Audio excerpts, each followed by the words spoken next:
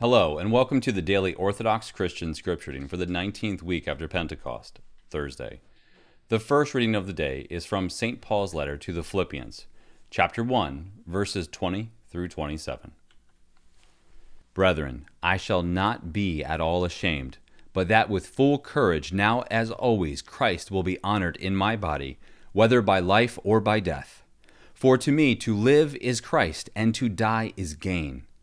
If it is to be life in the flesh, that means fruitful labor for me. Yet which I shall choose I cannot tell. I am hard pressed between the two. My desire is to depart and to be with Christ, for that is far better. But to remain in the flesh is more necessary on your account. Convinced of this, I know that I shall remain and continue with you all, for your progress and joy in the faith, so that in me you may have ample cause to glory in Christ Jesus because of my coming to you again. Only let your manner of life be worthy of the gospel of Christ.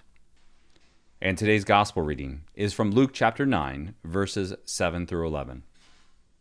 At that time Herod the Tetrarch heard of all that was done by Jesus, and he was perplexed, because it was said by some that John had been raised from the dead, by some that Elijah had appeared, and by others that one of the old prophets had risen. Herod said, John I beheaded, but who is this about whom I hear such things?